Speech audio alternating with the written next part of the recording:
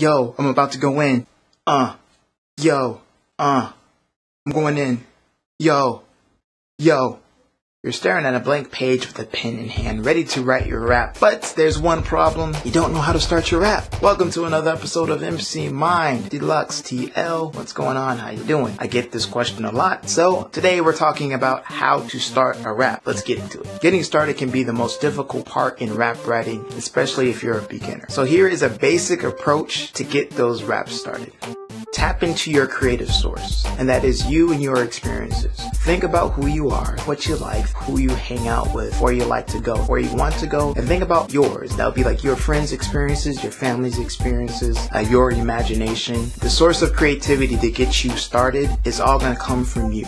Start simple and simply start. Don't try to come up with the best, the tightest, great first line. If you're working on your verse and you're going through the process that we lay out here at Emcee Mind, you're creating first, then you're editing to get a solid rap verse. 9 times out of 10, that first line may not end up in your rap verse. You can't get to the great ideas without getting through those initial whack ideas. Just start simple and let the creativity flow.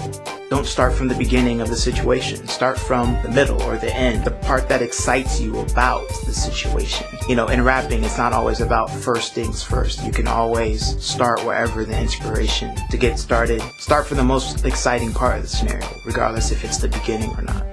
Another thing you can do is practice starting a rap. I'm a big believer in deliberate practice to improve rap skills, meaning that you work on very detailed aspects of rap to improve your overall rap skills, not just writing your same rap verses or doing the same freestyles over and over. With that in mind, practice starting your raps. You can do this with freestyling or just writing them down. Nothing longer than a bar or 4 beats. Write down or practice different ways to start your rap verse.